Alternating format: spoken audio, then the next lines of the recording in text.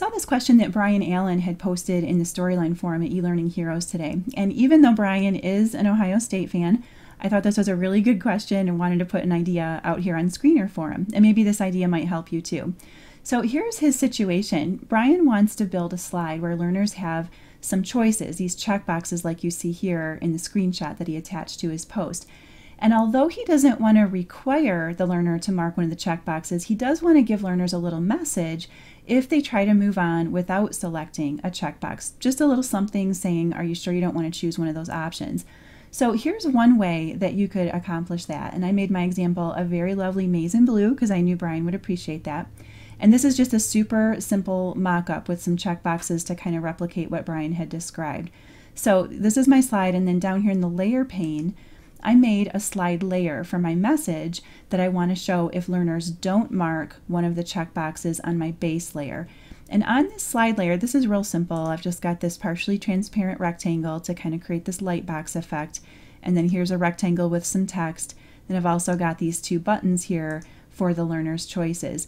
The left-hand button is going to let the learner go back to the base layer of the slide in case they do want to mark one of those checkboxes. Maybe they just overlook the choices and maybe they just hit the next button by mistake or whatever. They want to go back and mark a choice. That's going to let them do that. So this trigger over here on that button is just telling Storyline to hide this layer when the user clicks the button. Once they do that, they'll be back on the base layer.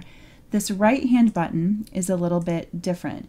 This button is going to allow them to move on to the next slide if they want to. So maybe for whatever reason they don't want to mark one of the checkboxes, they really do want to go to the next slide, this is going to let them do that. And so for the trigger on this button, we're telling Storyline, go ahead and jump to the next slide when the user clicks the button.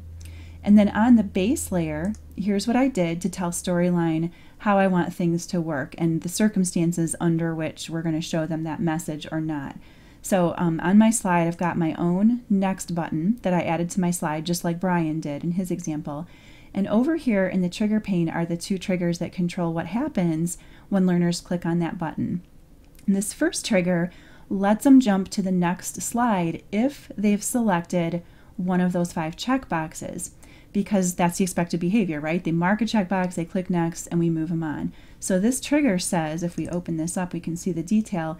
It says jump to the next slide when the user clicks the next button, but we have some conditions. One of those checkboxes needs to be marked, either the first one or the second or the third or the fourth or the 5th one. So we've got all of these or conditions, as you can see here. So if one of them is marked, we're going to let them jump on to the next slide.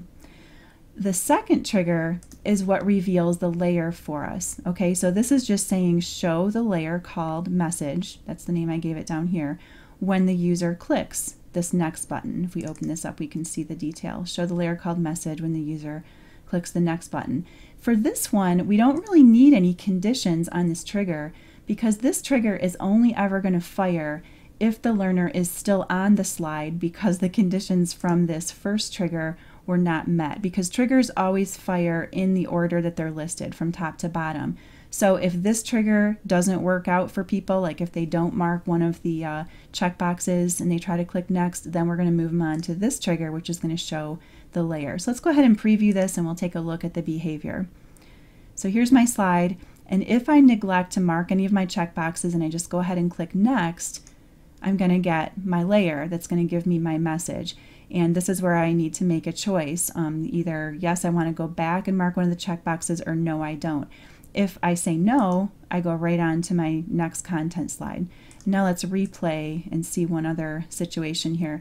So let's say, again, I'm not going to mark a checkbox. I just click next. Oh, and then I get this message, and then I realize, oh yeah, I was going to mark one of those boxes. So I'm going to click this left-hand button. I come back here, and this is where I can select one. And now when I click next, I'm going to move right on to my content slide. So Brian, I hope that helps. I think that this will give you the behavior that you're looking for. Go Blue!